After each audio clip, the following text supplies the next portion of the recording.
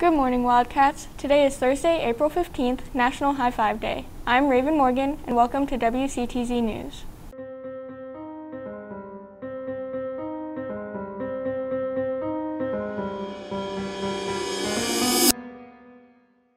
Please stand for the Pledge of Allegiance. I pledge allegiance to the flag of the United States of America and to the republic for which it stands, one nation, under God, indivisible, with liberty and justice for all. Today's episode of WCTZ News is sponsored by the Carpenter Kessel Home Selling Team, because you deserve a better real estate experience. If you're interested in trying out for the cheerleading team for next season, there will be an optional stunting clinic tomorrow after school from 2:30 to 4:30 and next Tuesday from 3:45 to 5:30 in the gym. Today is the last day to turn in Flooring America scholarship applications. A West Shore senior will be awarded a $1,000 scholarship. Completed applications must be turned in to the guidance office. Now to Keishan Ramchandani with a story on Spirit Week. So far, the year 2021 has been a bit unspirited, just like the year 2020. But now it's time to get our school spirit on.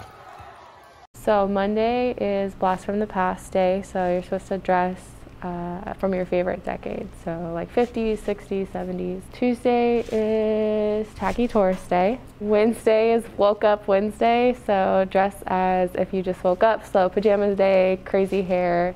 Needs to be school appropriate though, but Thursday is Twinning Thursday, so pick a friend to match with. And Friday is West Shore Spirit Day. The day that I'm looking forward to is probably Pajama Day and Twin Day. For Twin Day, me and my friends are just gonna twin and probably wear the same jerseys. This year, I'm excited for Spirit Week. I'm really looking forward to Twin Day. Most likely gonna be wearing a jersey with Kishin. We're gonna be matching. For Friday, I'm gonna show that I love my Wildcat Nation, and I'm gonna wear one of my West Shore shirts.